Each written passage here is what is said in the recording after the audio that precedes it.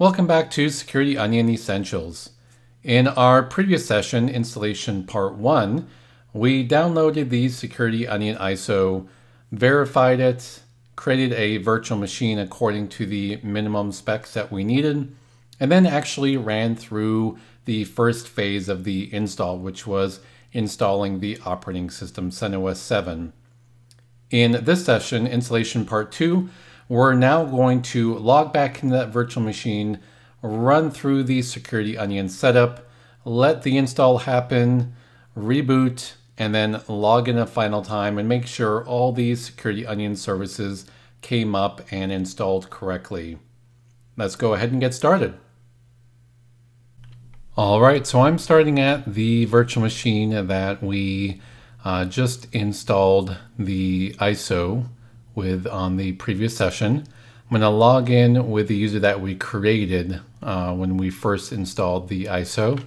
This will be analyst and that password that we used. And once I log in, you'll actually see that the Security Onion setup starts automatically. Now this first screen allows us to select which deployment mode that we are going to install Security Onion with. And these should look familiar. We talked about these deployment modes back in our introduction. So we have eval, which is what we're going to actually install in just a second. We have standalone and distributed. Standalone is where you install all of the components on one box. Distributed is where you would install those components on multiple different boxes or nodes. And then finally, we have an import node where you are importing PCAP or log files. So again, we are selecting eval, so we'll go ahead and select OK. Now choose your install condition, whether this is a standard or an air gap install. So we just want to make sure that the box that we're installing on right now has internet access. If it doesn't have internet access, you would select the air gap option. This system does have internet access, so I'm going to select that. Next up is selecting our operating system patch schedule. This will let you configure Security Onion for when you want it to go out and check for updates specifically for the operating system. Now this does not update all the Security Onion related infrastructure and apps like Zeek and Elasticsearch and Docker and things like that. All right, this is just for the underlying operating system. We're going to select the default, which is automatic. That's where updates will be installed every 8 hours if available. Now enter the host name, not the fully qualified domain name, just the host name that we want to set. We're going to say so-eval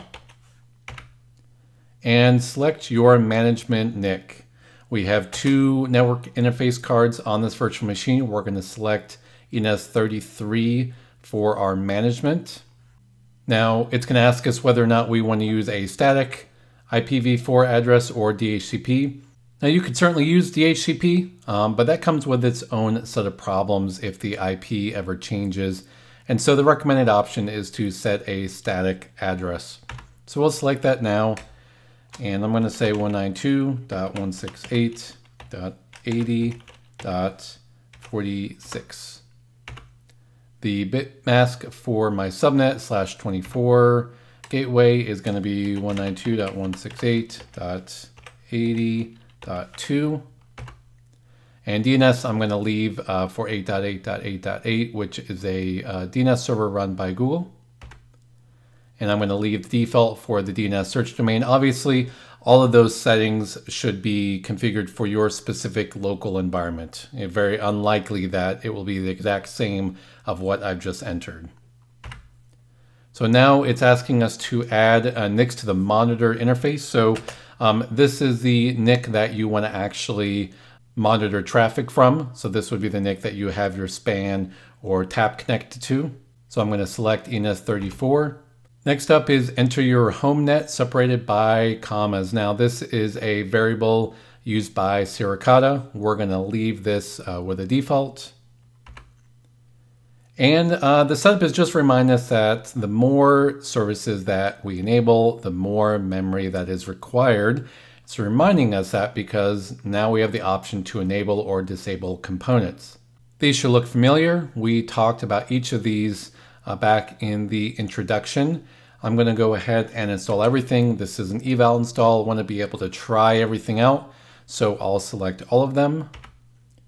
We're now being asked to enter an email address, which will be used to create an administrator for the web interface. This is specifically for the Security Onion console. It will also be used for users for the Hive, Cortex, and Fleet. Now, to be clear, Security Onion does not send any email to this email address. It is only used as a username for these applications. So I'm going to enter analyst@acmeonions.com. Enter a password. This does need to be a minimum of 6 characters long. And now we're being asked of how we are going to access the web interface. Are we going to use an IP address, the host name, or something else? In our use case, we're going to use a host name, so-eval, to access that. That's what we're going to type in the browser to go to Security Onion. So I'm going to use a host name. Do we want to run so-allow to allow access to the web tools? Keep in mind that when you install Security Onion, by default, the only inbound port that is enabled is SSH. To allow access to the Security Onion console on the web on port 443, you do have to run so-allow and allow a certain IP address or subnet. And we can do that automatically during setup. And so I'm going to say yes. I want to allow my subnet 192.168.80.0 slash, that's going to be /24. So any address on the .80 subnet is going to be able to access the Security Onion console. Now they still have to log in using the username and password, but they can at least now access it on port 443. All right, final choice here. We are going to set this machine up as an eval install. Please press yes to make changes or no to cancel. I think we're good to go, so let's press yes. And it's going to run through the install, and it'll show you a progress bar as you go through. It's certainly going to take some time. So once again, I'm going to pause, go get some more coffee, and come back once we are finished. All right, and we're back. Looks like setup has finished. Finished eval install, access the web interface, add HTTPS so-eval. So if you don't quite remember where you're supposed to go, this is a good reminder. Press enter to reboot. So let's press enter to restart. Now, if there had been an error during install, you would have gotten an error message along the way with some information about log files to check. Now, as the VM starts back up, we can certainly log in right away, but we're going to need to give Security Onion at least 3 to 5 minutes to start up all the components.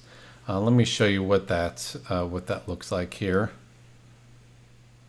A little bigger for you. So if I log in right now, first of all, you'll see that there's some information here now. Access the Security Onion web interface, add HTTPS so-eval. Again, just another reminder for how to access the web console. Now, if we want to check the status of the the Security Onion components, we can run so-status, which does have to be run with sudo.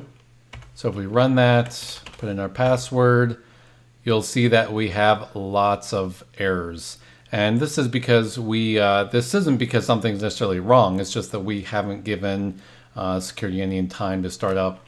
If we look at uptime, we can see that the box has only been up 1 minute, right? So let's come back, clear the screen, come back in about 3 to 4 minutes, and we'll run so-status again. And we should see that all the components are up and running successfully. All right, so I've given it another 3 to 4 minutes, and let's rerun sudo so-status. And everything's looking a lot better. All right, but it's a little bit hard to see because everything went by so quickly. So let's go ahead and pipe that out to less-r.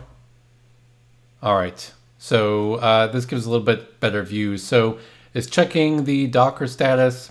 Docker status is green with OK. And then it checks all the other containers on the system and we get OK. We can keep scrolling down and it looks like all the components are green. Everything is in a OK status.